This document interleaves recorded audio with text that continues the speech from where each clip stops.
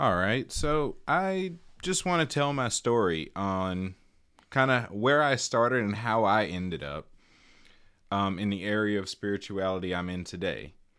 So, like a lot of people, I grew up Christian. I was a part of the same church since I was in my mom's stomach. Like I grew up there. And unlike a lot of people, I've never had a falling out with my former pastor. He's a good person. Me and him are still on good terms. I have nothing negative to say about my former pastor. So I grew up in church, but that didn't necessarily mean I was a Christian.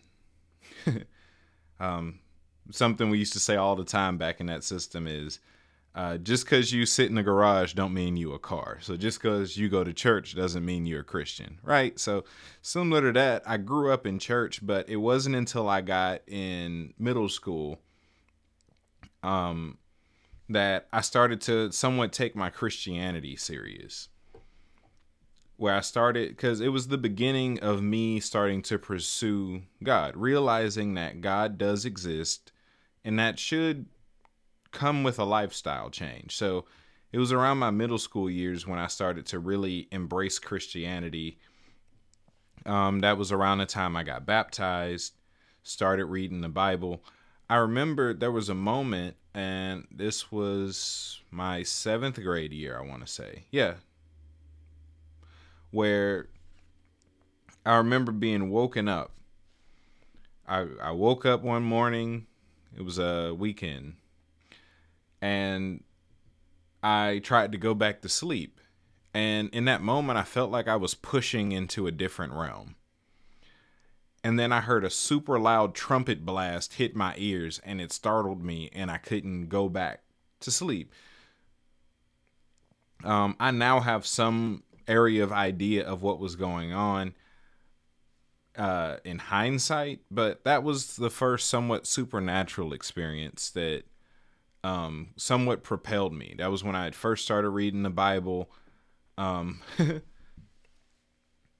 So middle school was my formative years. So I started out, I read the Bible several times. I was listening to audiobooks. I stopped listening to secular music and only listened to gospel. And that was all night. I had a laptop and I would play sermons and I would play gospel music and I would play Bible audiobooks 24/7. Even when I left my house or left my room, I would leave my laptop playing so that the sound could kind of saturate the environment.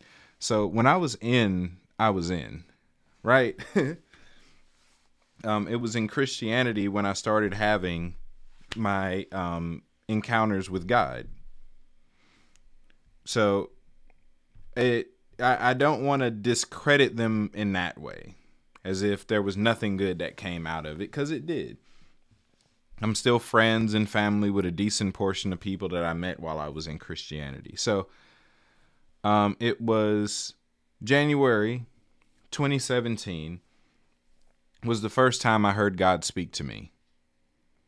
I was in my room doing laundry and God began to speak to me and kind of just began to prophesy to me directly.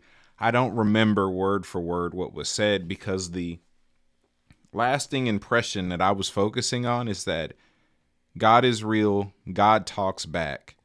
That was really the only thing in my head during that moment. So that was January of 2017. I'm in high school during this time. So the summer comes. So I spend 3 months, the whole summer, with no sleep, asking God questions all day. I leave in the morning. I leave my room in the morning, go do my chores, interact with my family when it was regular. But I would always go back into my room, and during the nighttime, everyone else is asleep. I'd stay awake, and I'd sit in the presence of God, and I'd just have Q&As with God, asking God questions, getting answers, getting downloads. And I've never had more energy than the 3 months that I spent without sleep, where I received a grace for the relationship in that moment where as I was pursuing God, I was energized.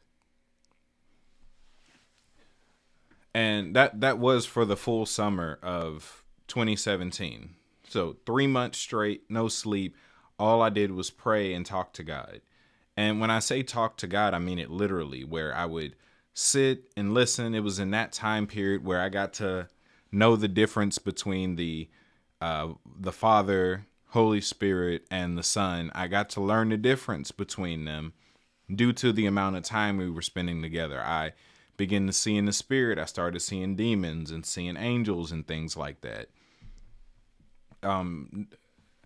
As brilliant as I still believe my former church was, they didn't really emphasize the supernatural like that. So there was no teaching or training or even really the language for it before I started having my encounters.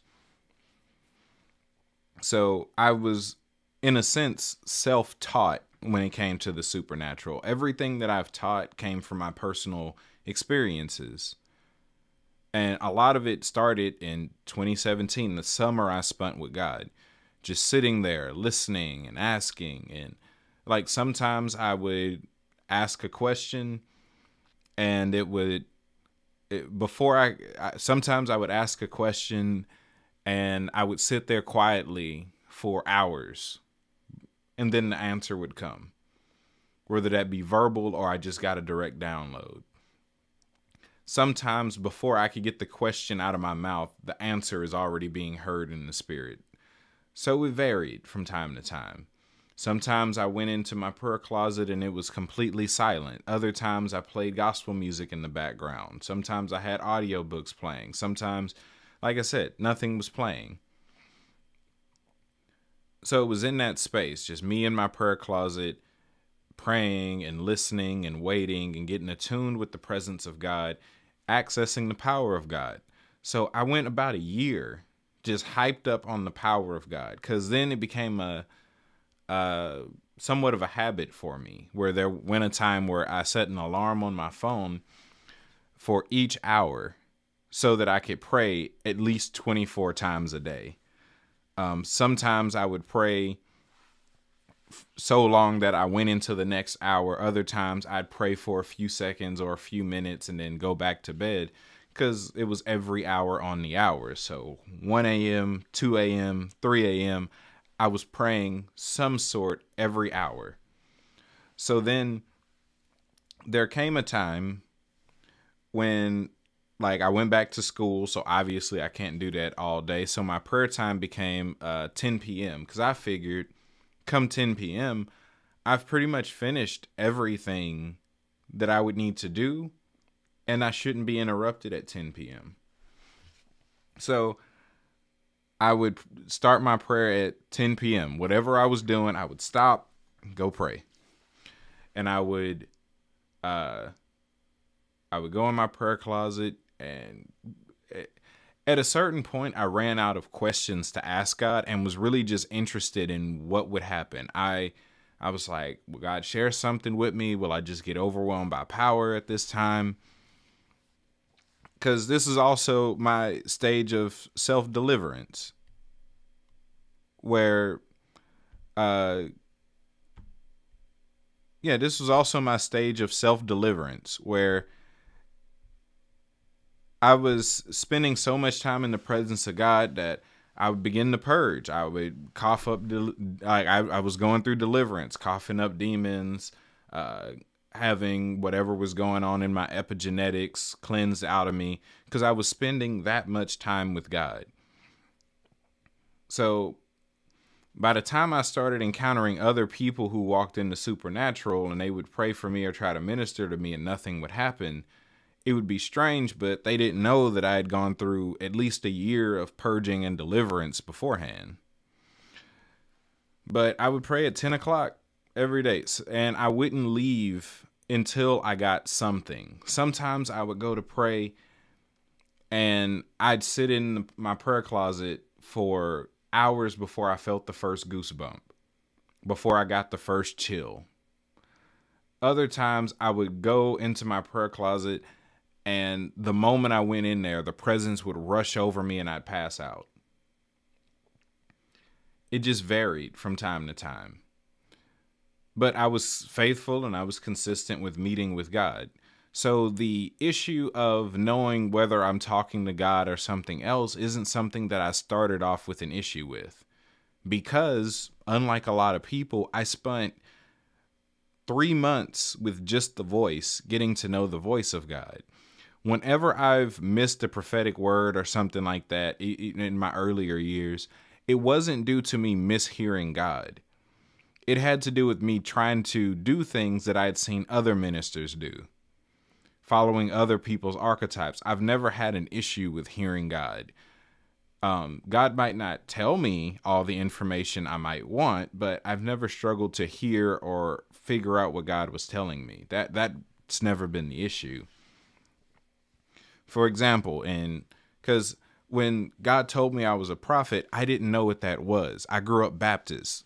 There was pastors, there were deacons, and occasionally evangelists. The idea of a prophet was so bizarre. I talked to my pastor at the time. I was like, God told me I was a prophet. What do they do? And he gave me his idea of it, but I started studying. I went on YouTube and I was looking for other people who possibly were prophets, some of them being con artists. I know that now, but at the time I was just starting off. I didn't have an archetype for what prophets were. So I'm watching people like Matthew Stevenson, Brian Carn. I'm watching all the prophet people I could find. I'm seeing Shepherd Bashiri and Hubert Angel. I'm seeing all these guys. So there came a point, it's like it's imprinting on me. I'm trying some of the things that they're doing, and it's not working for me. So it messed up my credibility a bit starting out, but it wasn't me not being able to hear God. It was me attempting things that I saw other people do. So that became my lifestyle, praying at 10 at least, praying at 10 every day. And then I, somewhere between 2017 and 2019, so let's say 2018, I begin to have that's when my heavenly encounters begin. So that's when I started, like I said, I started seeing in the spirit just because of how much time I was spending in the presence. But yeah, so I started seeing in the spirit just because of how much time I was spending in the presence. And I'd seen glimpses of the Father. At that time, I'd seen the Father's feet seated while he was sitting on a throne. So I knew that something was wrong. It's like, okay, no one could see the Father and live, and no one could see God and live. I'm like, well, I saw the Father. I broke a rule. I remember seeing Holy Spirit came into my room one day. I'd seen glimpses of her silhouette before, but I just wasn't sure. I thought it was somebody in a clerical robe. So I wasn't thinking that's a woman in a dress at the time. Actually, what really launched me into expecting, or at least the desire for supernatural visions and encounters like that, came from my former pastor. Where he had an experience where he went to sleep one night and God woke him up. And when he opened his eyes, he was in outer space. And he was looking at the cosmos. He was seeing planets and stars and all types of astral bodies. So I heard his encounter as he told it, and I said, wow, God, I want to see that. And I had my own encounters in outer space. Yes, I know the Earth is spherical. It's not flat because I've been in outer space. But that's what kind of launched me into expecting visual responses. Before then, I was getting glimpses. I was seeing angels. I was seeing demons. So I was seeing, I just wasn't having those type of encounters yet. So it was somewhere around 2018 where I started having my own, where I remember I had just got out of prayer. Like I said, 10 o'clock every day I'd go pray. I got out of my prayer closet. I'm not sleepy. I'm not sleepy because I just got done praying. I'm energized. I'm walking towards my bed and a portal opened up next to my bed. And it only lasted for a few seconds. 3 seconds, 4 seconds the longest. It was really short. But in that short window, I could see clouds made of light, and I could see the silhouette of what looked like a kingdom to me. And I heard the voice of God say, soon. And I had heard stories growing up, but never took them too serious, of people who'd had heavenly encounters, or went to heaven or went to hell and came back to tell their story. Like, I've heard of that, but I didn't really take it too serious. But in that moment, I knew that God wasn't threatening to kill me. I knew I was going to be someone that had those types of encounters also, or at least experienced it one time. So eventually around that time, like I said, I'm still studying prophets. I'm a novice. I still don't really know what prophets are yet. So I'm still studying. I came across Bruce Allen, Dr. Bruce Allen, who's one of my favorite people. I still honor him today. And one of his popular teachings is translation by faith.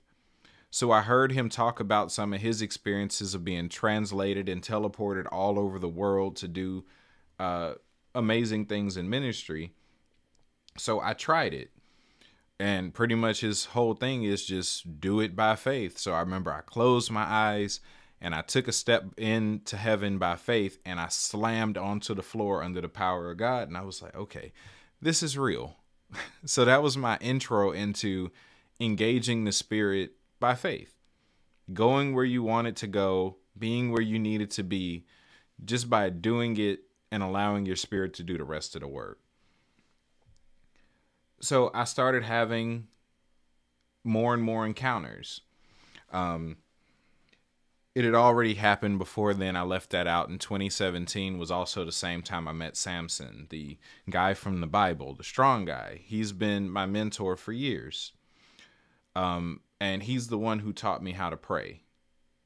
I had a short vision where I asked the Father, I was like, so I know that we're in a new covenant. I'm like, so Samson had all this power in his covenant, in his day. How would we access that same type of power in this day, in this covenant? And he said, ask him yourself. And it was in that moment Samson taught me how to pray, which was just, in that form, it was just sitting and receiving directly from God, immersing yourself in the Spirit with the idea of kind of like a sponge. You can only use as much as you've been filled with, was pretty much what I was learning. So that set the paradigm for how I prayed. It was a moment to receive more than not.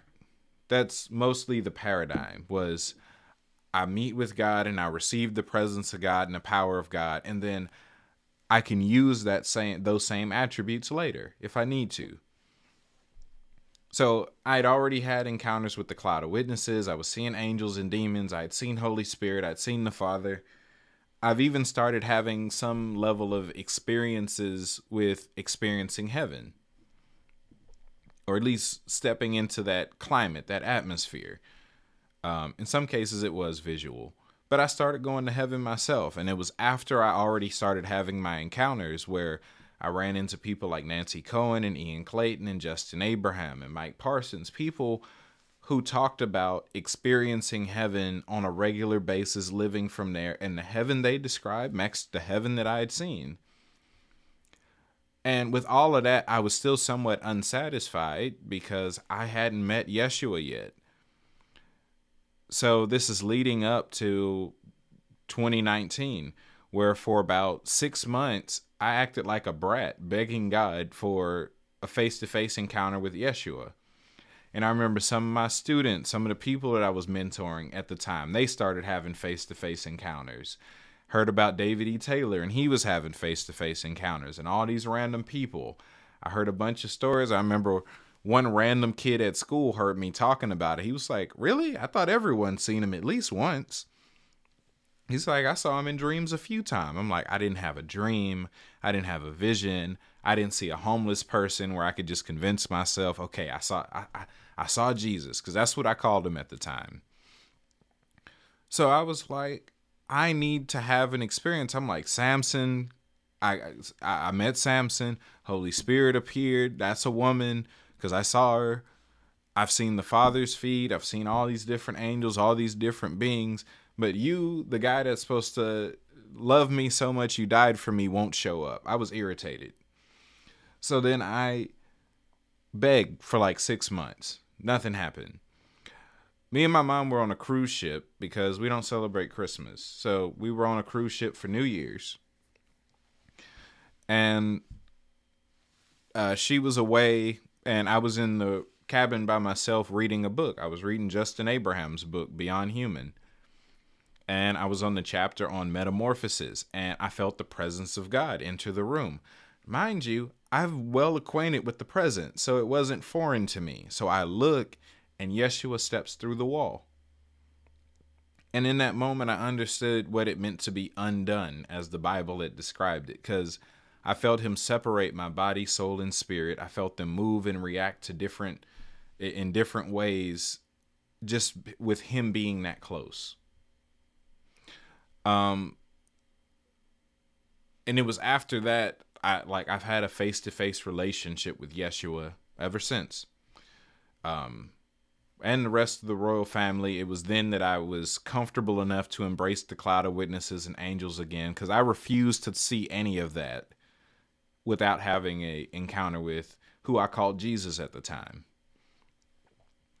But it was after that I stepped into an even greater depth of the supernatural. That's when I started translating, and I started multi-locating, and people would see me in different places all the time, and we'd travel, and people would come up to me and say, "Hey, you prayed for me." And I had never been there before, traveling in other countries, ministering across the world, and I physically never left Texas. That all started after that encounter with Yeshua. So that's just like a brief background. That's my start. That's kind of my start. So I ended up leaving Christianity through the relationship with God, where I started to step away from religion, for one, because I started to understand that most of the structures in religion had nothing to do with God. The ideologies, the structure, it was completely unrelated to God. And it started to bother me because of the relationship that I had. But I didn't leave my church until I got permission to leave my church from God.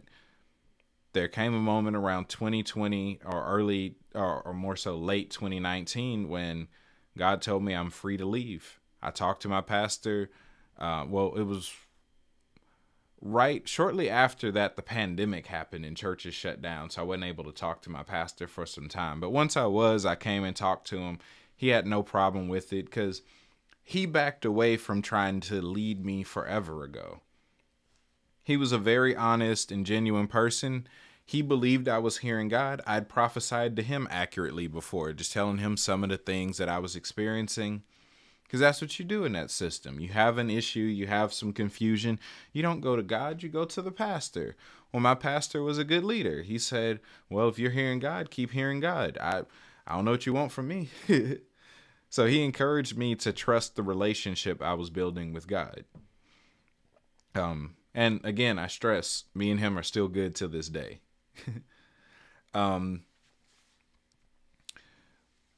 So because of my upbringing and because of my connection, I was uncomfortable with not calling myself a Christian. In hindsight, I realized I hadn't been a Christian for a very long time. But verbally, I still introduced myself as a Christian. You find some of my older Facebook posts. I was still talking about what real Christians should be like, or addressing the church or Christianity, because I still associated myself mentally with that group, where I still saw myself as one of them, a different area of them, but still them. I considered myself a Christian mystic. So eventually, I remember I was at work, and I do this thing where I'll just listen into the spirit to see what's going on. Or I'll begin to have conversations, and not even conversations, but just listen to teachings that happen in the spirit world.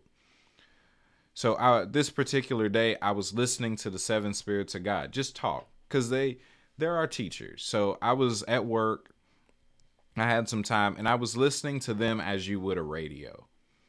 And they were somewhat mentoring me, talking about Christhood. And they were like, the word Christ means anointed one. So anyone with the anointing is a Christ. I'm like, okay, that makes sense. You know, I'm at work, so I'm not really responding too much because I'm at work. And they start talking about some of the verses in the Bible where they're like, Yeshua I know, Paul I know, but who are you? It's like, you notice they knew Paul as his own individual. I'm like, you're right, you're right.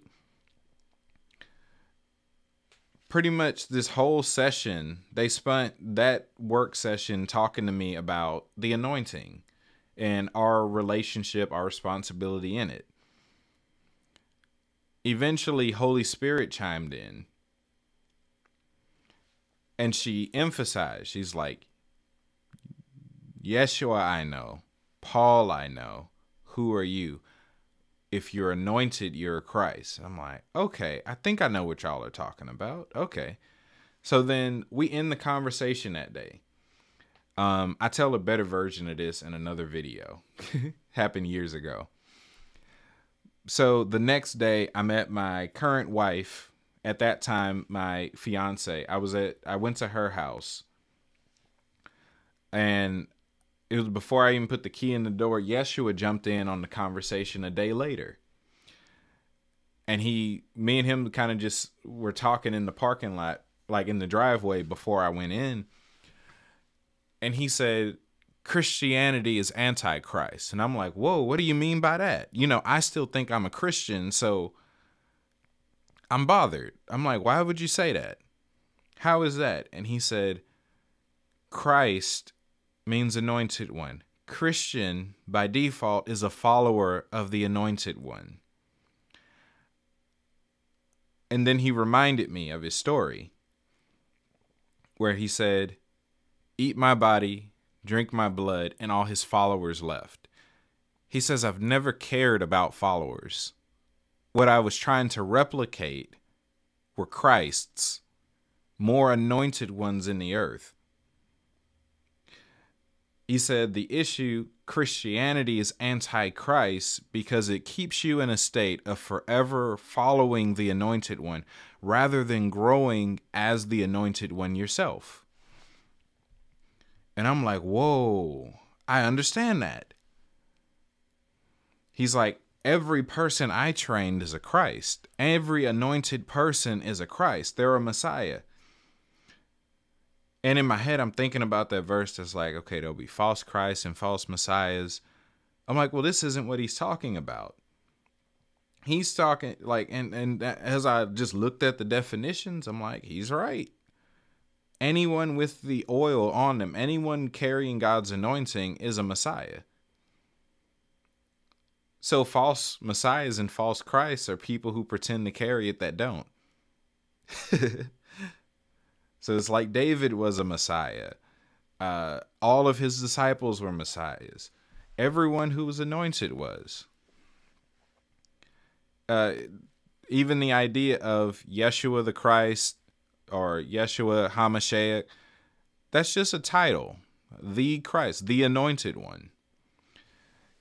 And that's when I started to really walk in the identity of, I am the anointed one. I'm on the same journey that Yeshua was teaching people to go on. Self-realization, stepping back into your God-given identity. That's where I'm at. So it was at that point I stopped calling myself Christian because he called it Antichrist. It's counterproductive to leave yourself in a state of following. He's like, think about it. I never cared about the followers that came or left. Never cared. I'm like, you're right about that.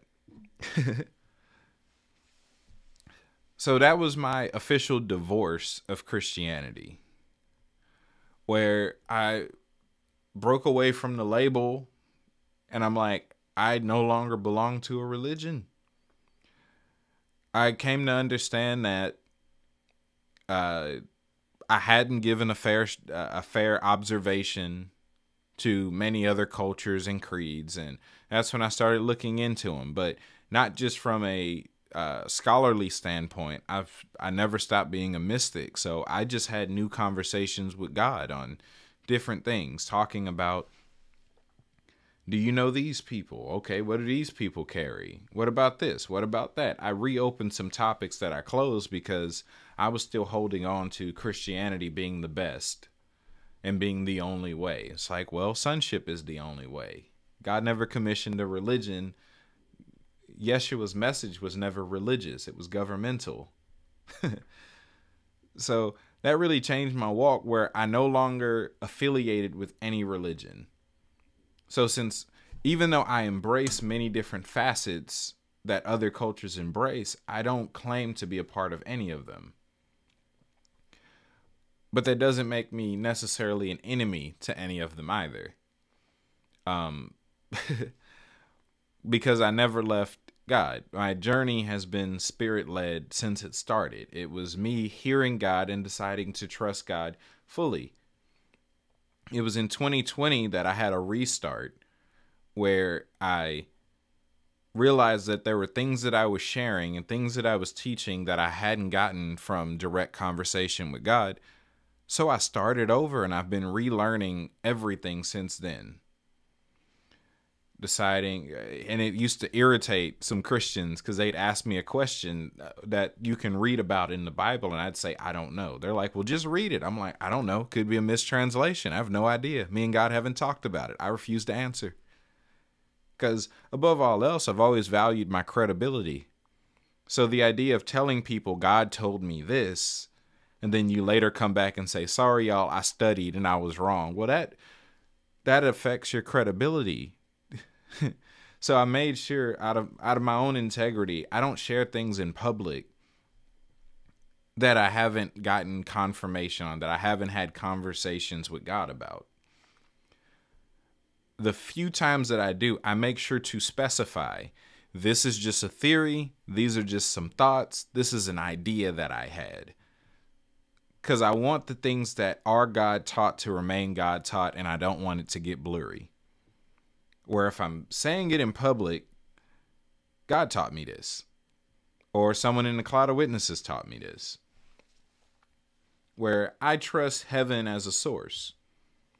So that's pretty much what my ministry has been now, is teaching people how to encounter God the way that I have, how to have their own experiences, how to see God themselves, how to hear God themselves, and encouraging them to trust what they see and trust what they hear. Sharing the things that I've learned in my journey, teaching people to walk in their kingdom identity. That's what I do. So a lot of people, when they began to deconstruct religion, they weren't spirit-led. So the moment that Christianity fell apart, they ran into every other deception they could get a hold of. They left Christianity and became a Muslim. They left Christianity and became a Buddhist. They left Christianity and became an atheist. They left... That wasn't the path I did. I left all the religions, but I kept God. Now, God's government is so big that I relate to many different groups now. I don't claim to be a part of any of them. Yes, I teach on Kemetic spiritual science, but I don't claim to be Kemetic only. Yes, I understand the Hebraic better than some of your rabbis, but I don't claim to be Hebraic only at all. I didn't leave Christianity to become Hebraic or to become Kemetic. I may claim bits and pieces of them where it's like, hey, I embrace the Taoists, I embrace the Kemites, I embrace the Hebraic, but I'm factionless. There's no one group that can claim me other than the kingdom of God. So that's been a brief overview of my journey out of religion. So where am I now is just someone who's continuing to be spirit-led, led by their kingdom identity, learning to be a solution to the issues of creation, bringing things back into harmony and balance, enlightening the minds of those in the world, calling people to their kingdom identity, showing them what I've seen. So that's it for this session. Again, there's a few days left to sign up if you're interested in my mentorship course. Enrollment for that closes on March 1st. This may come again in the future. If you haven't already subscribed, leave some comments down below for things that you'd like for me to cover. But if you're interested in that mentorship course, that's schooloftheempire.com. The link is in the description down below. I also have a Patreon, which accesses a lot of my teachings. I share a lot of what I've been hearing in the spirit throughout my journey, a lot of the sciences that I've come to understand. There's also my book, Fullness, Guide to Sonship and Mysticism, that's available on Barnes & Noble, Kindle, and Amazon. So if you're a reader and you're interested in some new mystical literature to get a hold of, that's available. That was my compilation of all of the things that I learned from 2017 till the time that I published it. And I do plan on making volumes because I'm still learning. I'm still embracing different things. It was after I finished my book that I started studying Kemet. So a lot of my Kemetic revelations aren't in that book, but there will be another. So, yeah. All of my information is in the description down below. Y'all be blessed.